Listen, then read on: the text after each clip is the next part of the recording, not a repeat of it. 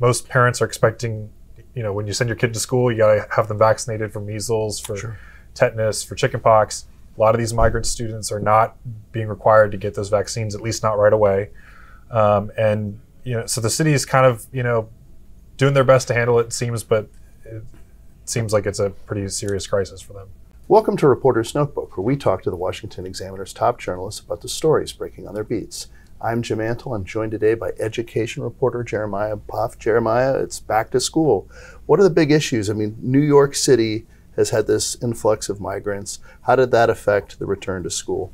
New York City public schools started, and they're having to deal with 19,000 new students from these migrants that have come from the southern border. Many of them have been bused by a lot of these red state governors like Greg Abbott in Texas.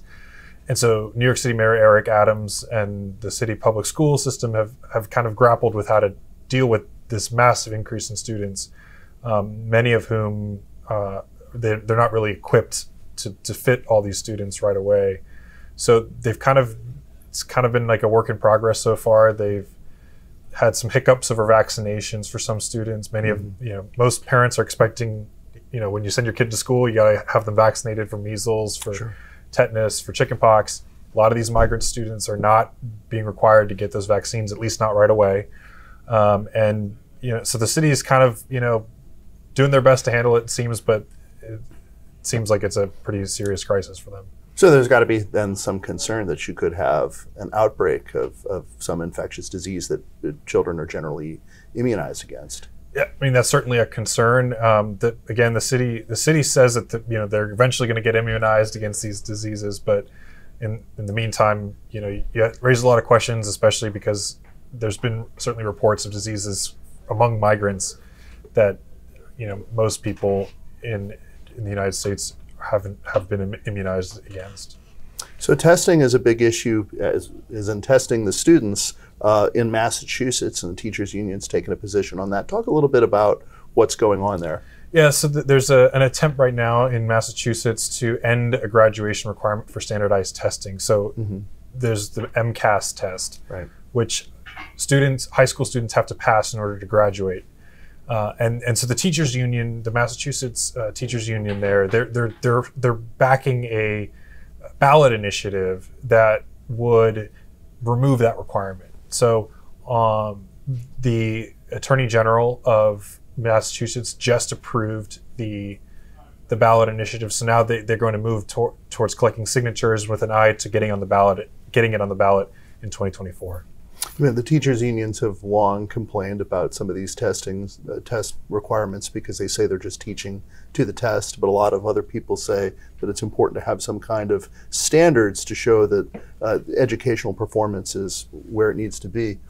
Yeah, absolutely. And so what you're seeing is a lot of the teachers unions typically, their complaint typically with these standardized tests is that they have racially imbalanced results.